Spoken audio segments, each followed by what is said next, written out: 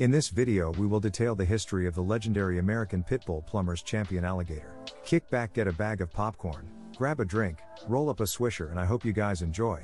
Alligator was not the coordinator's first choice. He was big and quite an ugly sight, so they obtained Satin Lady from Maurice Carver of Fort Worth, and she was big, black, and very pretty. However, they really didn't care much about her as an individual. She was one of these scatter-bred dogs Maurice was famous for. Unlike most of the Carver dogs, she was cold. When he wanted to breed her, Mr. Williams traveled to Wichita Falls, Texas, to mate her with Tudor's Old N-Bomb dog, who was owned at the time by J.E. King. N-Bomb was some of the last of Tudor's old bloodlines and had been on several hundred yards before King acquired him. Alligator, who was a magnificent dog, had two siblings that were at least as good if not better than him, says the breeder. Soko and Susan Renee were two wonderful bulldogs and were really good at their jobs. Mr. Williams kept Alligator until he was over a year old so that he could breed him back to his dam, and Soko had shown how great she was with the little plumber just when she became a little older.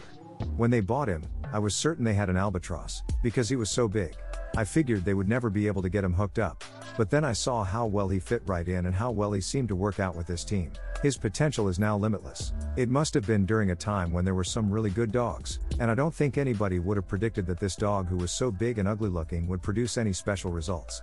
When the Plumbers had such a great group of dogs, they expected everything to be fast lane. They had better rolled dogs than most people, and always looked for action. Throughout their lives they were limited in the quality of training they were offered, which made them tough on their dogs. They were great dogmen but would crash out the dogs. They were always bragging about how their dogs were either ace or near ace, and they often disregarded the fact that not all dog breeds had the same speed, intelligence, or body type. Gator was started out on dogs that were smaller than he was, and most of them could immediately sense his dominance. There were also a number of uphill battles. Alligator Jr. had never been called on to get his oil checked, despite the fact that he had even had a chance to do so before.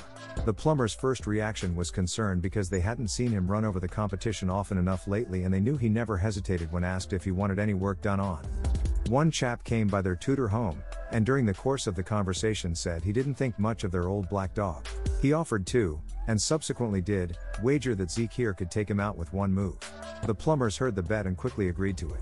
The man who thought Zeke could win, lost his money when Alligator defeated him in a second. As the stranger left, he made a statement that always holds true in the bulldog world. You sure can't tell one by how they look. They asked for a perfect damp dummy dog to confirm that Alligator was the real deal. It is often thought that crossing any two breeds, whether they be loose bred or pure, will give birth to a cur, so the Alligators did everything they could. When they got to Trussell's, they made Alligator run on the treadmill for half an hour, then walk around for 15 minutes before running with Dum Dum, the bigger dog, in the roll pit. They made it last half an hour. It was nip and tuck, and Alligator went across when he shouldn't have on wobbly legs. This roll turned out to be a pretty good game test for Dum Dum too. When asked how it turned out, Trussell said, "The black dog gave Dummy everything he wanted." The next match for Alligator was against a dog of the same weight. This was at one of Maurice's big league open shows. They appeared to be in brilliant shape and were fighting each other with a fast pace. Alligator went to the legs with Bryant's dog Satin, swapping it out and going from legs to nose, then getting into Alligator's stifle, where they swapped it out. A turn was called on Satin at 26 minutes. The handler made a handle at 30 minutes, and Satin got another turn after that last handle.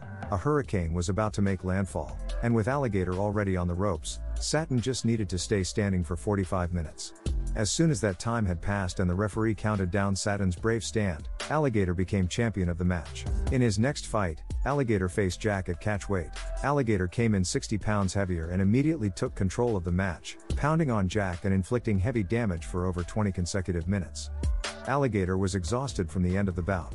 Alligator was a strong dog, and it's becoming more of an even fight as 30 minutes pass. Jack is also a very practiced competitor and was never matched in strength. You can see he is losing energy and looking far away. Alligator has started to come onto the top and catch up to Jack. During the earlier part of the match, Bobby Ickle had commented on Alligator may have met his match, and Jimmy Job turned and said to me, as Alligator was being trashed like a stepchild, that if Jack was game and keeps this up, old Alligator could be in trouble.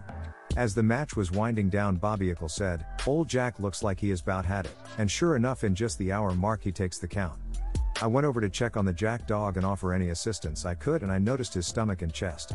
I could see what had made the difference in this match, and it was the punishment Alligator had dished out from the bottom, and it was unbelievable.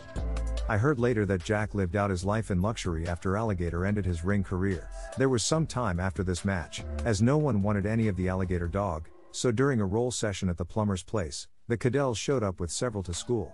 These boys had some old time stuff the old man had been breeding for years, and some were sure solid, from the Leitner Colby stuff. They had a male named Jeff that was a big spotted dog, too big for everything on the place except Alligator. So he was taken off the chain to oblige the Jeff dog. This dog was the closest thing to Alligator's equal that I saw during his career. The role ended early due to a bleeder being hit on Gator. Jeff went to the Midwest where he did very well and where I heard he made champion. When the Plumbers had about given up on another official match, word came from Oklahoma that a man named Brown had one he would run at the Alligator dog. Up to then, several had fallen through, but this one came off, and as they say in the dogs, these boys brought a paddle for the Plumber's ass. They had done their homework, and rather than a punisher, they brought one that not only could punish but was versatile and smart. This dog could have whipped Alligator, and on another day might have. The dogs were conditioned by two of the best conditioners of the day, Alligator by Burton and Joker by Fox. The match was males at 57 pounds and Oklahoma Shorty was the referee. The dogs hit and Alligator takes the bottom but is coming up from time to time and being frustrated by Joker's style, that had never been too effective on him with the defensive dogs he had met earlier in his life. A turn was called on Joker at 25 minutes, but a handle was not made until 52 minutes and Joker scratches strong. Alligator has started to dominate the match by the hour mark. At an hour 9, Alligator is screaming from his corner to scratch and is showing what he is said to be famous for, killer instinct, and you can plainly see he plans to finish the job if allowed to do so. At an hour 12, Joker takes the count.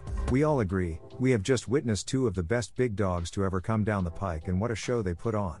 The Plumbers are quick to commend Mr. Brown and Mr. Fox on bringing an excellent dog in top condition. They also say they plan on retiring the old warrior, know that he is officially a champion. As I look back, I can only recall 10 heavyweights that were ever in Alligator's league. Hooten's butcher boy, Samson, Alligator's half-brother, were two lifelong rivals that ended each other's careers. Besides being a fierce combat dog, Alligator was really well behaved and enjoyed attention. He had an easy temperament, and I won't forget when he tried to play with a cat. This story goes further than Alligator himself and must include his littermates and both his and their offspring. There are many breeds that have stood the test of time, but the most important dogs a person should remember are likely these good dogs. They haven't been so popular for long, but they still make an impact on today. While these good dogs were never mass-produced, they still stand alongside other well-known breeds. I have never been overly sentimental about my dogs, but have had a few of these dogs that were special to me. When it comes to the Alligators, in my experience, I think the most impressive trait are how well they cross with other good breeds of dogs. We are all looking for that something special, and sometimes it's a dog with some great genes. Make sure you guys subscribe to channel, press the bell icon to receive all video notifications from the channel. Don't forget to ring the doorbell by smashing that like button, share the video, and comment. Thanks for watching.